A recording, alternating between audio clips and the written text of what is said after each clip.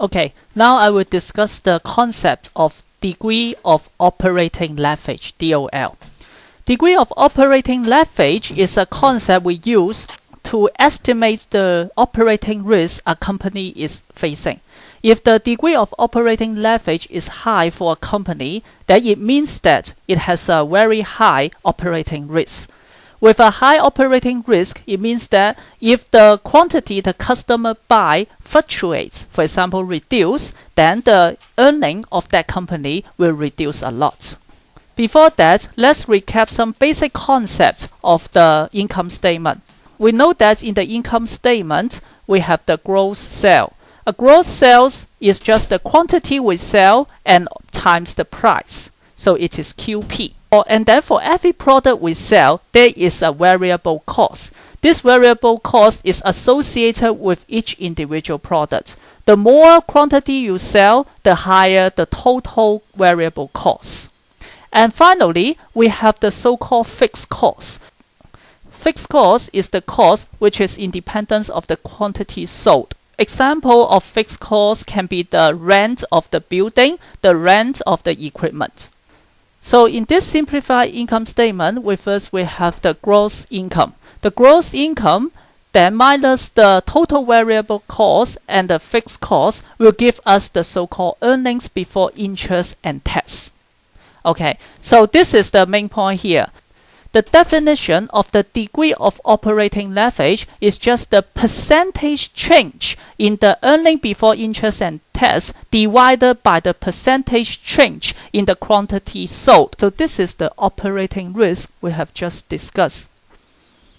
So believe or not, the degree of operating leverage can be derived to be this equation. I'm not going to derive here, but if you are interested in deriving this equation and you have difficulty, you can send an email and let us know. So the degree of operating leverage is equal to the quantity sold times the price minus the variable cost divided by the quantity sold times the price minus the variable cost and then minus the fixed cost. Okay, so this is just equation. The most important thing in the exam is first to memorize the definition of degree of operating leverage, which is the operating risk, and then memorize this equation. So the best way to understand this is to look into an example. Now here is an example. So we assume the fixed cost of a company is $100. The quantity it produces is 6, and the variable cost of each quantity is $20. The price the product is sold is $40. So what does it mean? It means in a daily operation, if I produce 6 quantity of the product, there is a fixed cost, $100, that I have to pay anyway.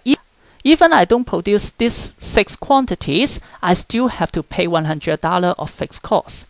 And for each of the quantity I produce, maybe the labor or the raw material will cost me $20. So altogether producing 6 quantity will give $120 of the variable cost. And for each product, I'm going to sell it for $40. Okay? So what is the earning before interest and tax? It is $20. This is because we produce 6 quantity, and for each of them we sell it for $40. But then for each of them, we also have a variable cost of $20. So this one minus 6 times $20 of the variable cost. And then altogether, we have to minus the fixed cost also. This is the EBIT. So this is 20. Okay, then by similar method, we may produce 7 quantity, 8, 9, 10, 11, 12. And the variable cost for individual product is still 20. The fixed cost is still 100, right? And the price of each product is still 40.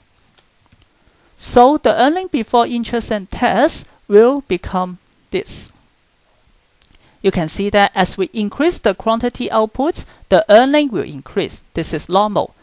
Then what is the operating leverage? The DOL, by definition, is the percentage change of the EBIT for every percentage change of the quantity.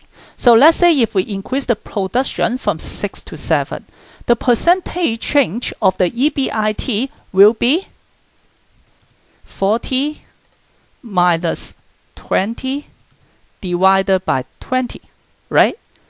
And how about the percentage change of the quantity? We increase the quantity by 1 from 6 to 7. So this is 1. And the percentage change will be 1 over 6. Originally it is 6, now it increased to 7. So the ratio of the percentage change of the EBIT divided by the percentage change of the quantity will be equal to 6. So then in order to copy this cell to other row, I will just change the 6 to the cell name B2. Then I can copy the rest. So what do you see here? The DOL is actually reducing when we produce more output. So here you see one thing. Because of the fixed cost, the earning before interest and tax is very low at the beginning because we have to cover the fixed cost. But once our quantity produced increase a lot, the fixed cost becomes negligible.